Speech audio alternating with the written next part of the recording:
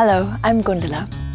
Every day when I come to work, I drive past these pasture lands in the lower part of Babylonstoren.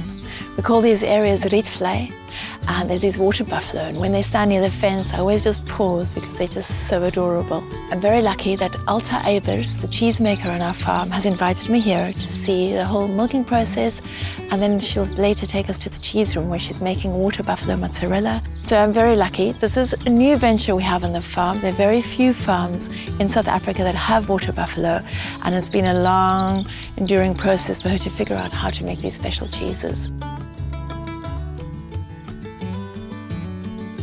To make buffalo mozzarella, we receive our milk early in the morning from Rietvlei. We take the fresh buffalo milk, put it into the cheese vats and heat it up until 38 degrees. We add our culture and wait another 40 minutes to make sure that the culture is working and multiplying. We then add our microbial rennets and wait a few minutes until the curd has set. We cut it into hazelnut size cubes and wait another few hours until the correct pH is reached. When the correct pH is reached, we drain the whey from the curds and start to salt the curd by hand. We then stretch it with 100 degrees water into tiny little balls, which we place in a brine.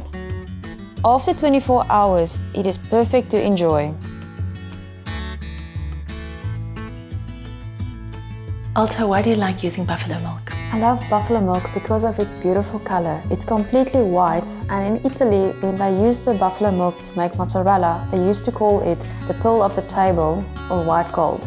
It's also very high in proteins, fats and calcium, and it gives a bigger yield at the end of cheese making. It was really interesting watching you stretch that mozzarella in the cheese rooms. Why do you do that? To stretch the cheese, it's quite a special process that we have to master, because the way that we have to stretch it is to work the moisture into the cheese and also to hand shape it. So if you use the correct method in the stretching, you have a nice soft end result. You make so much mozzarella, but what is your favorite way of using it? Oh, my favorite is in many ways. I want to show you today how we're going to make a nice caprese salad from fresh buffalo mozzarella balls, which you can buy in the farm shop, as well as a mozzarella roll made from fresh waterblommetjie pesto and tomato.